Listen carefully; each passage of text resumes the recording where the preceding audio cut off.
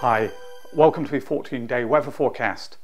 February has been an exceptionally mild month so far, but there are signs of a change. So, as usual, let me start by taking a look at the view across Europe and the North Atlantic. The animation runs from 18 GMT, Tuesday the 20th. And at the outset, as I say, it is a mild picture, winds coming from the southwest, so it's also quite an unsettled one. And as I run this sequence, we'll see heavy outbreaks of rain, strong winds clearing eastwards, but then there's more of a west or northwesterly tilt to things, so temperatures are dipping. You may have seen a little bit of white shading there over the northern half of Britain and maybe the Welsh mountains too, indicating sleet or snow showers.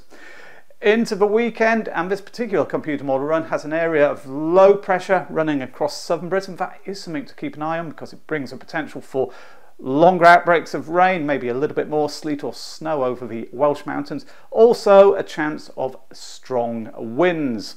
Rather chilly at this point compared to how it has been for much of the month, and that continues to be the case through the rest of the weekend and the first half of next week. With low pressure staying close by, there is an ongoing risk of showers or longer spells of rain. Now, I've mentioned the transition to cooler conditions. I think it shows up well on this sequence, which is showing air temperatures at about 1500 meters above sea level. So the orange is there to the south, indicating a very warm air mass. The deep purples and blues way to the north, a very cold one, and the UK at the outset is under the green shading there, which is rather mild at this level. But what we see as I run this is increasingly the light blues take up residence over the UK, so a much cooler picture at this level at least than has been the case for a good deal of the month. How does that transpose to temperatures down at the ground level? Here are some samples. They are just being used as indicative forecast charts. Remember, there will be day-to-day variations as we head through the week. So Wednesday the 21st of February, it's still mild or very mild, really double figures there, even in Scotland and Northern Ireland, 12s, 13s, 14s, quite possible in the south. Forwards though to Friday, and it has now turned quite a good deal cooler or even colder. 7s, 8s, maybe 9s in southern and central regions, which is more or less where they should be in late February. Several degrees lower there in Northern Ireland and Scotland, Northern England too. Also, nighttime temperatures taking a tumble, at least on some nights. Forecast minimums here on Saturday morning, close to or a little bit below freezing in much of the UK. Therefore, the risk of frost returns and indeed becomes quite a lot more widespread than it has been for much of February.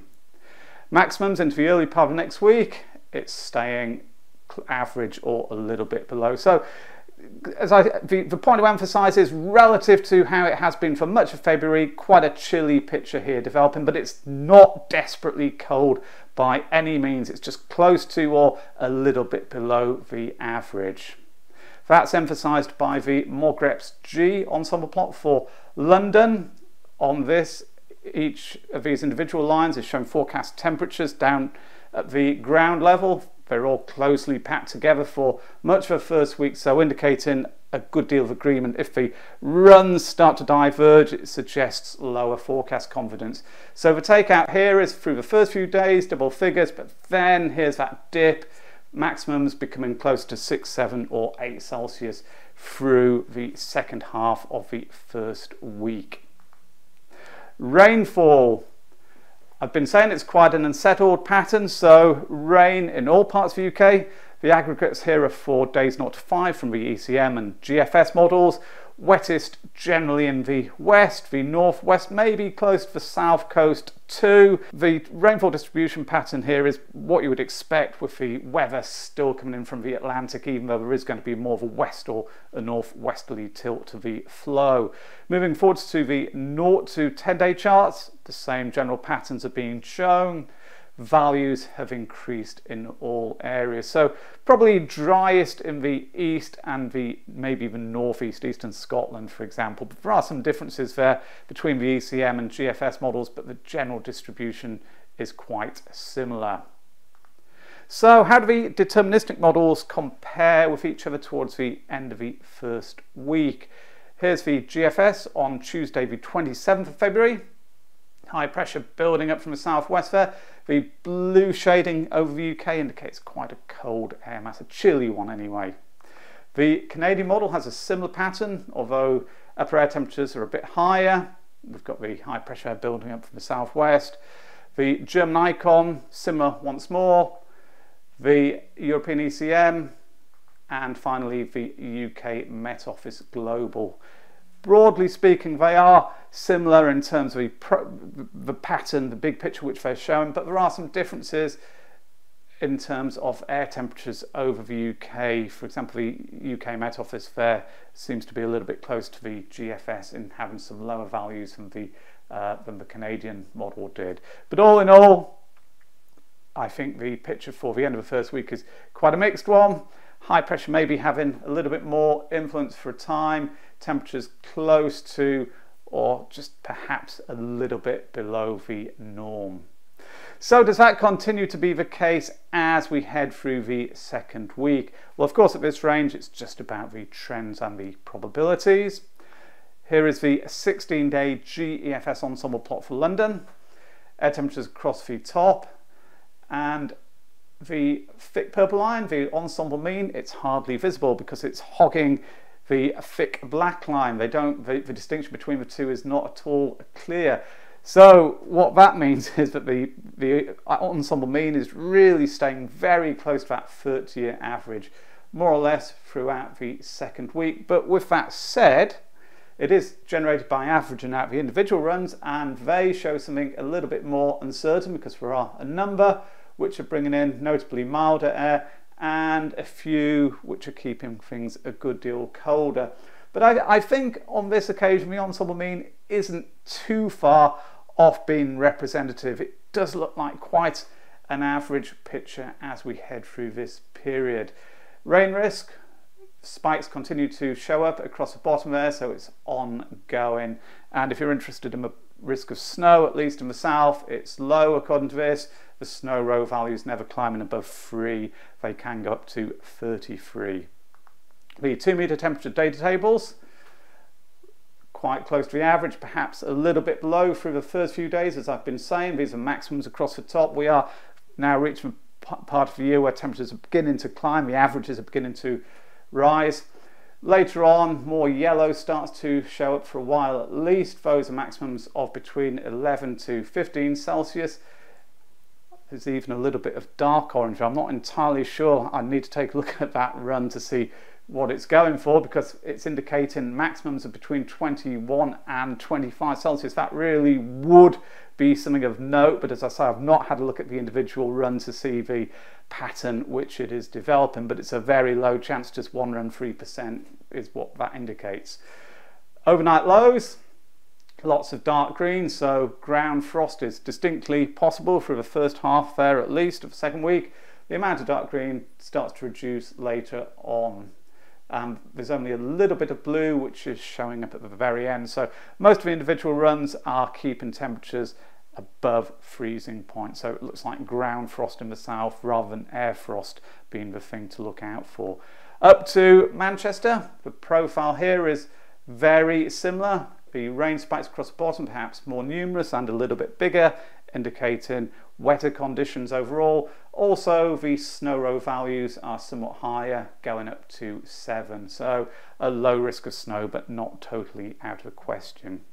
The 2-meter temperature data tables for Manchester, similar profile to London, albeit at a lower level, as is usually the case and really has been consistently throughout this winter, so-called winter, I think.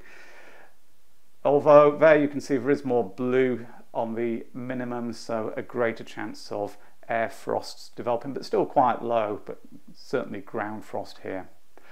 Up to Glasgow, it's once more similar.